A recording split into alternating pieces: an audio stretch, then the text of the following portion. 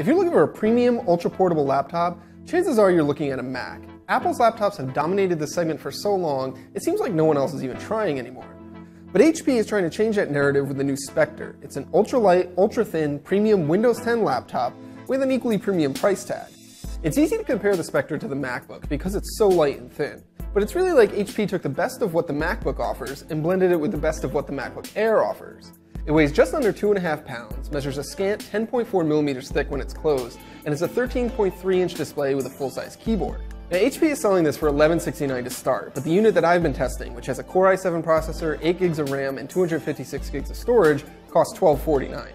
The SPECTRE is really striking to look at. It has a dark brown finish that stands out from the sea of aluminum silver computers. It also has this really shiny gold hinge that catches your eye.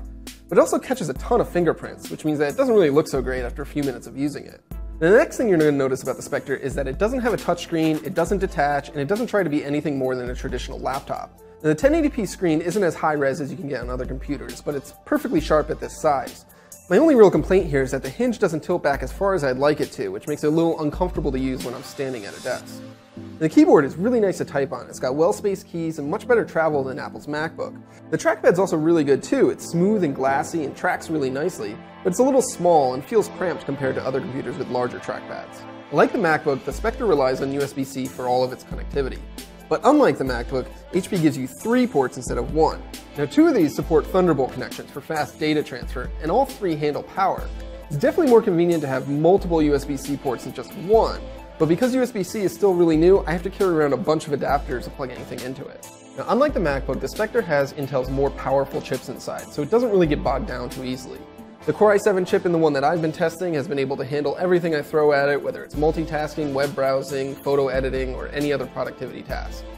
You're definitely not going to be gaming on this machine, but for productivity stuff, the SPECTRE definitely has enough power. Now, unfortunately, that performance doesn't extend to its battery life. The SPECTRE can last about 5 to 6 hours between charges with my daily use, which isn't enough to last a full day, and definitely less than I can get with a comparably spec'd MacBook Air. The battery life isn't so bad to be a deal breaker, but if you want the ultimate road warrior machine, the SPECTRE probably isn't it. But aside from my complaints of the battery life, the SPECTRE is really an excellent laptop. It's really well made, it looks great, has lots of performance, and it's so thin and light that carrying it around everywhere isn't really a burden. Apple may still be the king of premium laptops, but HP has shown that it can play this game too, and as a result, the SPECTRE is an excellent laptop.